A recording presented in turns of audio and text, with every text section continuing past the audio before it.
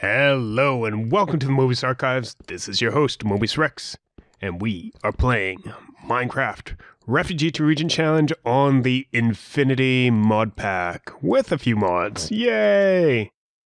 So with this update, and happy Valentine's Day, with this update, I've gone ahead and, whoa, chunk glitch. I've gone ahead and updated my, my game to the Infinity mod. I haven't brought over the configurations. I pretty much just brought over the mods. I'll bring over the configurations shortly. I just like to have a few extra mods to everything. Oh, and if you notice in the upper right-hand corner, I do have this nifty journey map mod still activated. I haven't quite decided whether I want to keep it or not. I'm going to leave it up for now. Actually, I'm going to adjust some settings. Give me a second. And that icon in the upper right-hand corner, that map in the upper right-hand corner, is not Journey Map. I'm not entirely sure which mod added that. I'll have to get rid of that later. Journey Map is actually quite nice. It actually gives you the color of the surrounding terrain instead of making everything gray. Here we are. There's us. There's our mining outlier. You can really see a lot of the generation border cliffs quite distinctly in here. Our air outlier, our increasing sized taint area. I've promised to make a new taint video, a taint experiment video later. And here's our tree outlier, the thermal expansion outlier all the way out there, and you can see I have something of a road going between them.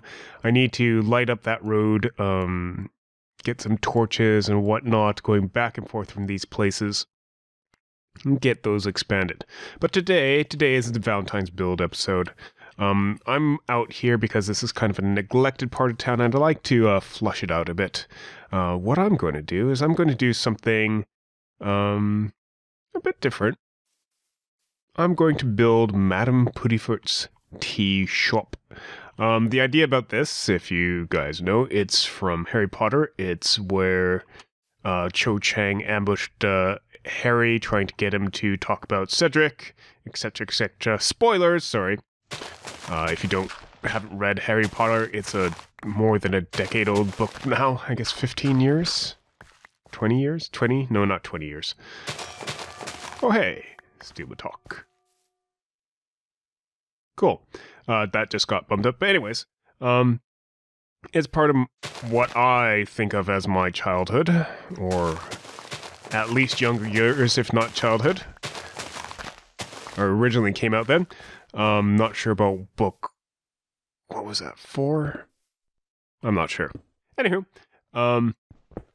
maybe it was 5. Book 5, yeah. Sounds right.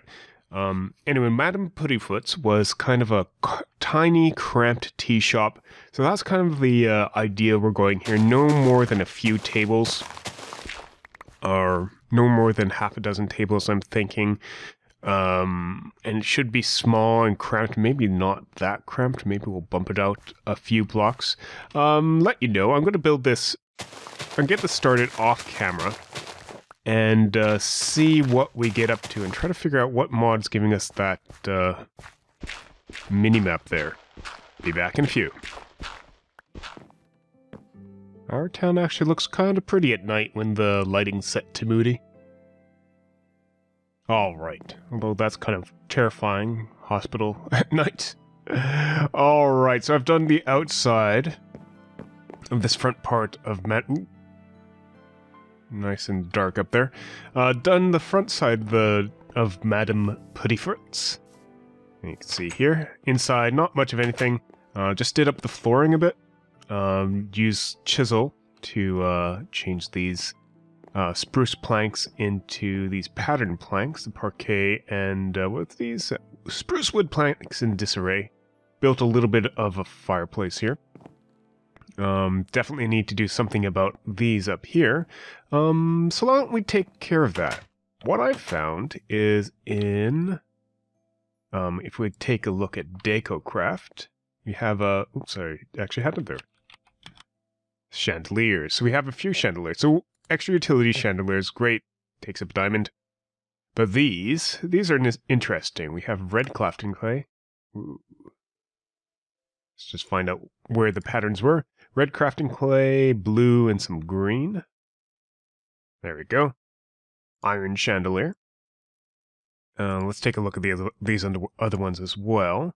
Gold and crystal. There we go. The Decocraft actually gives us a lot of nice 3D modeled chandeliers. I want to take a look at that before we consider anything else. So first off, we'll put it in the center here. Oh, that's not bad. Actually, that's not even the center. That's iron. Your gold. That takes care of our lighting problems up top, too. Those are nice.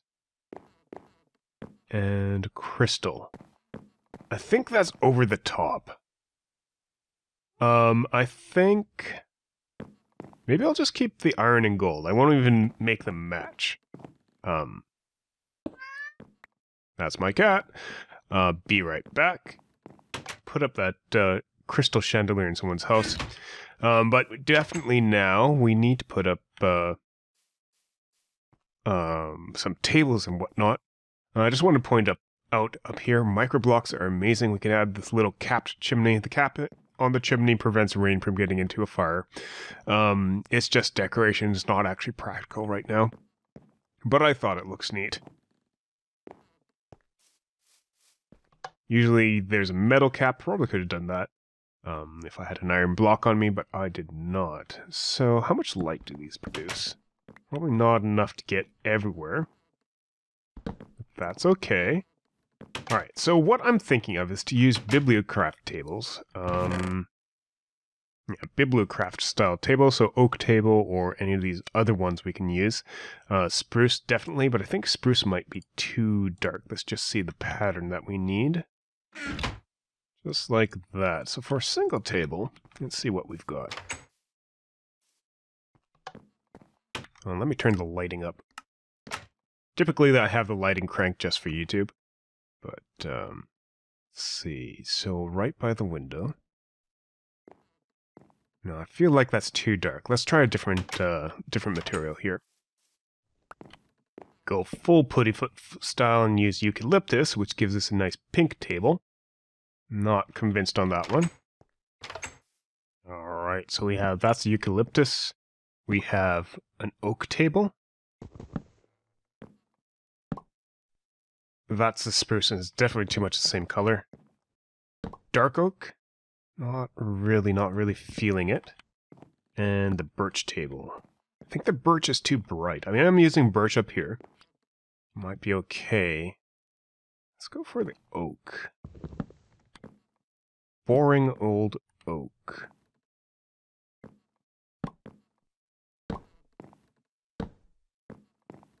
So, spruce, birch, dark oak, and oak. Yeah, let's go for the oak tables. I think they are the ones that make me happiest with all this. There's also cherry, but I'm a bit short on cherry wood. Cherry doesn't look too bad either. It is quite red, which kind of fits, kind of doesn't. No, I'm going to go for oak right now. If we want to change this up, we can later. Alright, well, I had to do a little bit of getting around the strict construction rules I normally live by. Because there's these wool couches from custom NPCs. These wool couches, they don't have any recipes, so I had to go into, what is it, cheat mode? Yeah, cheat mode, just to get them. And they actually look kind of nice, but I don't have the feeling of this being crowded, of this being kind of a tight, crowded little place. So I'm going to redo this. It feels too organized. I think that's it. I think maybe adding a little bit of disarray will help. actually feels more like one of those casual lounges because you have enough room between these tables to go ahead and maybe there's too many tables here. I'm not sure. It just isn't the right feeling for the inside. But while we're here, put up a few torches just to give us a little bit more light. I turned it back to moody just to see what it would look like there. Back here, I kind of want to get started with making a little bit of a counter system. And we have some slabs now. And from those slabs, panels. Panels always feel really good when I'm making up a counter. So this would be basically the serving counter. And I only want it to be, maybe I'll put another room behind here with like a kitchen or something like that. And maybe, you know, with like maybe having a serving slot back here where the kitchen's back there. They drop the food, whatnot. Really depends if I go all out and make this a kitchen or not. And yeah. Even that little bit with this counter here, I want not pillar. Split you. Yeah, post. Post seems good. More posts. Maybe like that, and maybe every few. Yeah, like that. And then we have a little bit of a counter here that we could put orders on, and people can pick up their stuff and pay. All right. Well, there's one thing I discovered. So custom NPCs. Let me actually grab all these seats. Custom NPCs, I need more sticks. So for these couches that I was using, you actually can make these. So there is a carpentry bench. This one. Which is just planks, a couple sticks, and a crafting table. So let's make one of those up. Damn you, Natura. Sometimes recipes don't work if you're using Natura materials because they don't have or dictionary names. I guess I'll make it out of dark oak wood. Table. Those weren't even proper sticks. Just oak. There we go. So, carpentry bench from custom NPCs. And I didn't realize. Take a look at this. You can make a wooden gun, which is kind of funny. But you can make a lot of those recipes that I said you couldn't make. So you could take a look. There's these chairs, different types of chairs.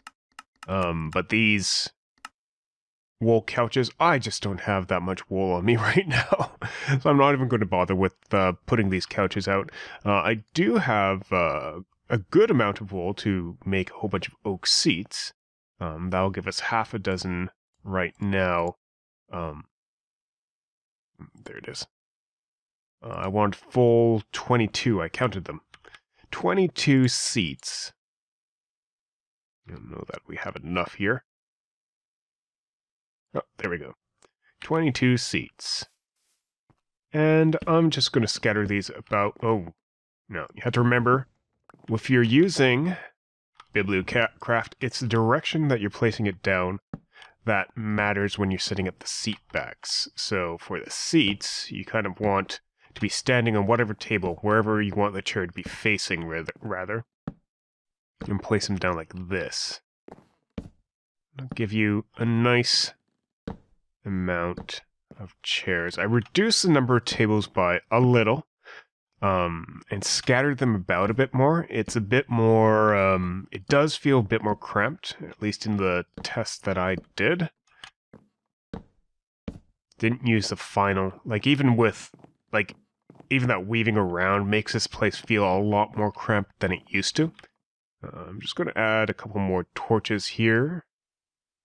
Torches scattered around just so that you guys can see a little bit more. Go. And I do have this up. No, I still have it a Moody. Why? There you go. Back to game.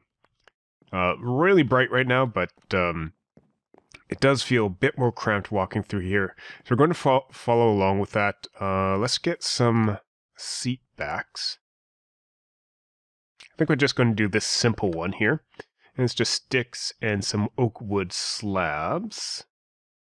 I'm running short on oak wood slabs. Alright, let's take a look at what these look like. Let's place these down. This. There we go. A few more. Leave that one out for now. So we're missing a table here, and we're missing two tables here, but you can see how it's starting to take shape. It's going to get those chair backs in. There we go. Nice. A little bit better. Now we do have some this red wool here. Oh, I just think I need a little bit of this carpet. So what you do is you apparently place it under there. Didn't know you could do that, but it's actually on these that I want to set up some, nice red chairs. And yes, you can sit on these chairs yourself. There we go. Yeah, that's starting to look nice for this cafe. Well, let's just do a little bit of embellishment underneath all these tables. I do like that look, actually. Don't really need it. But breaks up the, oh, I had perfect amount. That's funny. It does break up the eyes a bit, break up the pattern. Maybe there's actually a plate under each of these tables. I don't know. But that looks good. We could put tablecloth on each of these, but I don't think it's necessary. There's other stuff that we can do. This is a tea shop, so why don't we take a look at our tea options here. There should be tea cup. We have a tea set from Decocraft. So, couple of those. Let's see how these work. Or can they even work? Can I just... Not quite what I meant. There we go, tea set there. We have a full tea set here. Maybe this one has a tea cup in the center. No, I don't think so. Take that light. Put just a teacup there. It can't be placed offset like here. Like that. And that's just... Yeah, because it has such a small hitbox, you'd expect to be able to place, like in the corner somewhere, but no. Alright, we'll place one just on that table here, but yeah, we could have a few more tea sets scattered about here, give the impression that it is a tea shop. An active tea shop. There we are. That's actually the last of our red crafting clay. So we could just put these on a couple more of these places. Maybe put one back here. One ready to go out. And I put a couple more tea because I mistakenly put them there. There we go. So now when you're coming through, you see a couple cups of tea, a little bit of a few tea sets. That's not bad. All right. And while we're doing this, there is still a couple things. So I did build this carpentry bench, and there was one recipe that I liked. Or I liked the look of. There it is. The lamp. So it's just glass, some iron ingots, and a torch. Not too bad. We have some iron. Doubt I'll be able to use that glass, but we'll try. And it does have to be made in here. So 1, 2, 3, 1, 2, 3. Glass. And a torch. Oh, it does work. Okay, good. We'll get a few of those. And then we could take the torches off the wall. Oh, and I guess it doesn't keep inventory. Interesting. Alright, so... just take... here. Here. Remove these. There we go. And I think there you have it. A nice Valentine's Day tea shop. A little bit of tea. I'm going to turn the lighting down to moody again. So we can't really get that moody feeling with brightness on high. Well, for you and yours, enjoy your Valentine's Day. Happy Valentine's Day. Have a good day and a wonderful night. Bye-bye.